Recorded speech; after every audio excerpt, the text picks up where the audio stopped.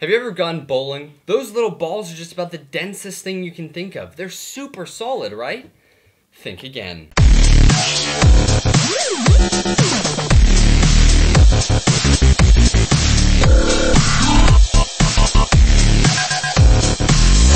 Today, we're going to be talking about Wormhole. And to start off, we're going to say something that might be a little contradictory to what you've learned in the past. Nothing in the world is truly solid. Before the Big Bang, the entire universe was compressed into a spiraling ball of energy. A very small ball. Everything that ever was or once was came from this little tiny ball of energy. Now that it's exploded and the dark matter and the positive matter have canceled each other out, so there's actually less matter or energy than there used to be, and our universe is millions of light years across. All the particles and energy we once had are spread out across everything that is, across those millions of light years. And so consequently, even this table has gaps between all of its atoms. If you took a microscope and got close enough, you'd see an atom here, but all this space in between would have absolutely nothing.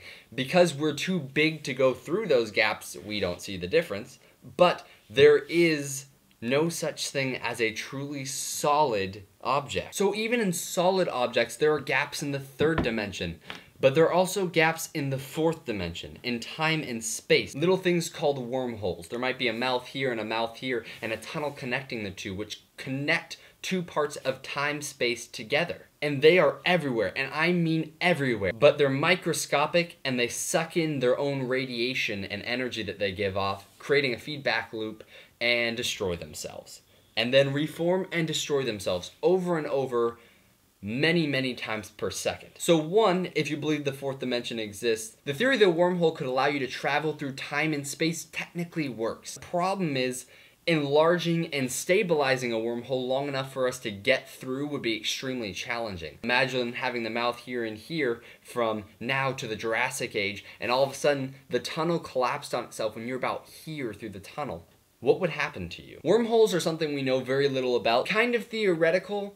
There's been a lot of evidence showing that they could exist, but also some evidence showing that they couldn't. For instance, how would we quantify time except as the passing of photons, as the passing of light by our planet? That's the biggest issue with all four-dimensional theories, and you can go back to my episode on the fourth dimension if you want to read more about that or listen to more. But today, for today's episode, we were operating completely under the pretense that the fourth dimension / time itself does actually exist. One of my favorite thought experiments of all time was designed by Stephen Hawking to explain why a wormhole would have to destroy itself with its own radiation. It's sort of like a feedback loop that you would have by placing a microphone by an amplifier. All of a sudden you hear a loud screeching noise. Go in and out and back in again, over and over and over. But not only would wormholes under that context have to destroy themselves with radiation, they also allow for paradoxes, which are two things that cannot possibly exist together, like number one is correct and number one is wrong. These are two statements that contradict each other and you say that they're both true. Well, there's this thought experiment called the shooter, and basically a shooter on one side of the wormhole, about 60 seconds between his former self,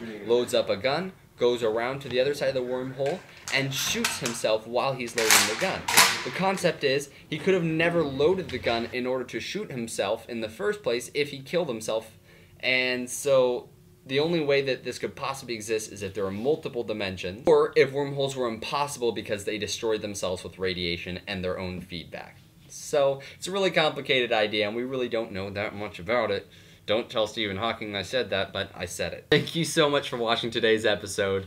Make sure to check us out on Kickstarter, and make sure to like and share this video, because the greatest compliment you can give us, other than getting a pair of our awesome Tesseract dice from us, is by liking and sharing this video with a friend or family member. And make sure to check us out tomorrow when we get to another Sun episode, which, yes, does probably mean another Doomsday episode, the Supernova.